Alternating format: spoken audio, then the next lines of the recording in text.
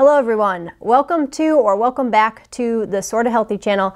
If you don't know me, I'm Alexis and I am the other half of the Sorta Healthy team. Today we're going to be chatting about something we've been asked about a lot, which is online coaching consultations. If you haven't already watched them, we've made a couple other videos on online training and coaching that you might want to check out. Those videos on getting online clients and pricing your services will be helpful to you in growing your online business. Throughout this video, I'll be referencing a form that I use for my online consultations. This form is meant to help keep you as organized and professional as possible during an online training consultation. I typically print this form and fill it out by hand, but filling it out on the computer works too. You can download this form for free from our website by clicking the link in the description box below. All I ask for in return is a like on this video and a subscribe to the channel so that we can continue to provide you with free educational content. Alrighty, let's get to it. Now, the online training or coaching we're talking about today is not virtual personal training. However, a lot of the advice presented here will help you if you are a virtual personal trainer as well. Virtual personal training is personal training via webcam, which you can see right here. Online personal training doesn't include any virtual face-to-face sessions,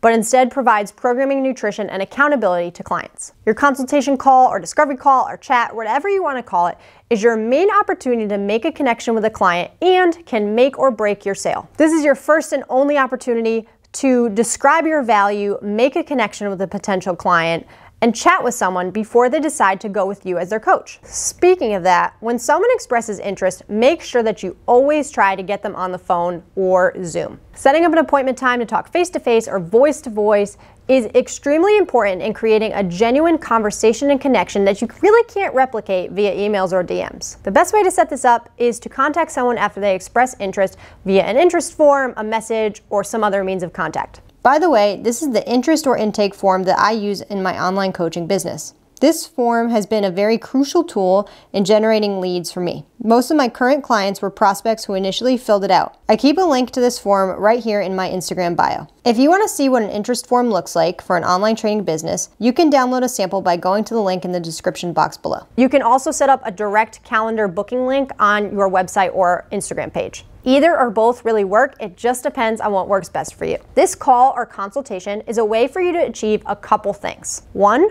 getting to know the potential client. 2, determining whether your coaching is right for them. 3, going over your program in depth and helping the client to understand how your program will help them. 4, answering any questions a potential client might have. And 5, hopefully signing on a new client. Make sure to always be yourself, but be professional, honest, and understanding. You'll need to act confident in the consultation. A prospect is way less likely to pay you large sums of money to train them if you're unsure of yourself and your abilities. So be the most confident version of yourself possible, and if you have to fake it till you make it a little bit, do it. Since the goal is always signing on a new client, be sure to sit down to your call prepared. Send a reminder email or text, bring any notes that you have on the client from an intake form or informal conversations, and bring a consultation form or at least a pen and paper so that you can take copious notes. By the way, remember that you can download the consultation form that we use for our online consultations by clicking the link in the box below. Always start your call by just saying hello and getting to know your potential client. Ask them where they're from, how their day is going, what the weather is like where they are,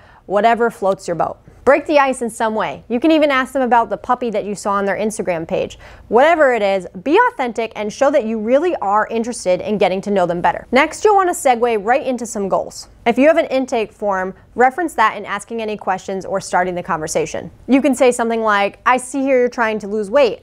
What are your specific goals? You mentioned that you're interested in getting stronger. What about getting stronger are you interested in? The more specific that you can get on the goals, the better off you will be in being able to explain your value and how you can coach them. Make sure to ask about short-term versus long-term goals as well. On our online consultation sheet, we break short-term goals down into goals that take 6 months or less to complete, and we break long-term goals down into ones that take at least 6 months to complete. While a client might want to lose some weight, their long-term goal might be something like feeling comfortable wearing a bikini to the beach. Make sure to validate their goals, ask them to explain or elaborate, and ensure that you have enough information to truly understand what they are trying to achieve. You'll then want to move into their history, and the more information you have here, the better. It'll put you in a great spot should they sign up for your coaching. I break down my potential clients' history questions into 3 different categories. The first 2 being fitness and nutrition history, the third we'll talk about soon. Ask an open-ended question like, what does your fitness and nutrition look like in the past? Or something like, what does it look like now? Then use that info to ask more detailed questions like, how long have you been doing the keto diet for? Or how many years did you do CrossFit for? Understanding their history will allow you to think ahead a little bit, but it also gives you some extra time for connecting, clarifying, and coaching on the call. After going through their goals and history, you're going to move on to what I call the breakthrough topic, or their barriers to success. I always make sure to ask about potential or past barriers to success that this client has or may have. It gives great insight into mindset, motivation, and anything that might hinder the client from making the progress they want to make. These discussions might involve things like time, busy schedules, kids, and other workout and nutrition killers. You should always ask your prospect if they have any injuries that they feel would reduce their chances of achieving their goal. Don't be scared to ask follow-up questions if they have anything concerning going on.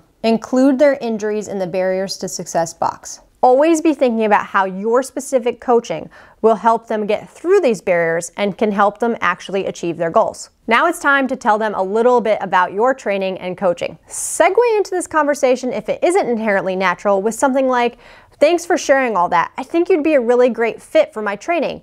Would you mind if I shared a little bit more about my program?" Describe key aspects of your coaching, including how you handle programming, how you handle nutrition, the check-in process, how you provide accountability, and anything else that makes your training special. Make sure to be specific without spending an hour going over every little detail. Focus on the most important aspects and specifically include things that relate back to the client's goals, history, and barriers to success. While this should be kind of self-explanatory, don't tell them that you do something if you don't do it or you're not going to. Don't ever make promises that you won't keep because you want to sign on a new client. If you're using our online training consultation form with your potential clients, check this box right here once you've gone over your program details. Now that you've given the client some details on your coaching, it's time to ask them if they have any questions. And be sure to be prepared for the big one of, what is the cost? Make sure to give your pricing in a straight but digestible format. This can sound like, my coaching is $300 a month with a 3-month commitment, but it goes down to $275 a month if you want to sign on for longer than that. Or something like, it's $1,200 for a 12-week program and I offer several payment plans if you'd be interested in hearing about them. Let them dictate how this conversation moves along, to some extent. If they've seen the value presented, they may say something like, great, what are the next steps? Maybe they aren't so sure yet. Reiterate some of the key aspects of your coaching, relate back to their goals and how you can help them, and say something along the lines of, I think you'd be a really great fit for this program. The potential client is either going to give you a yes or no or a flat out rejection, in which case you can either downsell them to something else you offer or say something like, no worries, I completely understand. Follow up with something like, I'm glad we got to chat today. Would it be okay if I checked in on you in a couple weeks to see how you're doing? We actually have a section at the bottom of this chart where you can write a note to yourself as to when you think the best time to follow up with your prospect is. Whatever you do, please, I'm begging you, don't discount your services. Your price is your price and your value is your value. We've said it before in other videos, but sales isn't really sales, especially in personal training. The point of this entire process is to build a friendly, genuine connection with your prospect. You should leave this conversation knowing some fairly intimate details about them and their life. Do not haggle with them, don't resort to salesy tactics, none of that stuff works. Always remember that your price is where it is for a reason and you're worth it. At this point, you either tell your new client, yay, what the next steps are, such as forms, payment, getting started, etc., and welcome them to your team. Assuming your prospect signs up for your program, give them 2 to 3 small things to work on before your next meeting, which should be soon.